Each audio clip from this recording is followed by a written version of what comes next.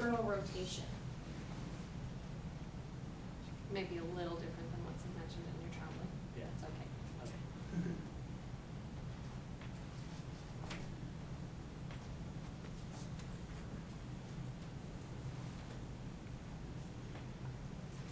Okay, there's a couple testing positions for external rotation.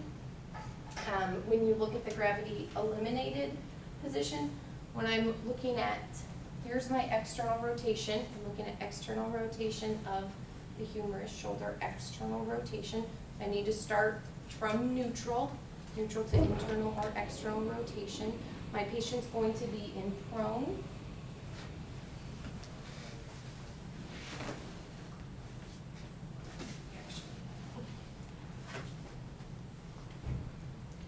Shoulder abducted here and here. This is going to be my starting position. And I'm going to ask my patient to reach their hand back, reach it up. So that's internal, yeah, external.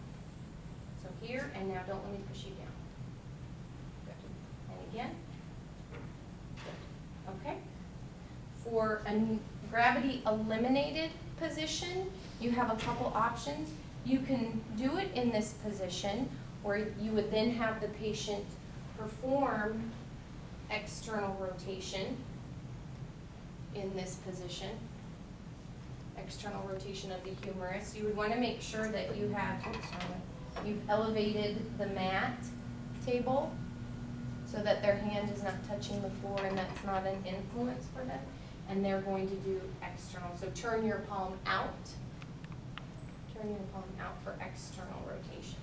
The other testing position, which is probably the one I've seen or used clinically the most, go ahead and sit up please, will be from a seated position, and it's right here, external rotation. Okay. So my hand placement, I can be on the clavicle and scapula. I'm going to provide that external, the resistance to external rotation at the distal end of the radius and ulna, so distal end of the forearm, okay, and push into my hand here. And I would really be in front of my patient, most likely when I do this, right? So my hands would kind of switch a little bit, it'd be push against my hand.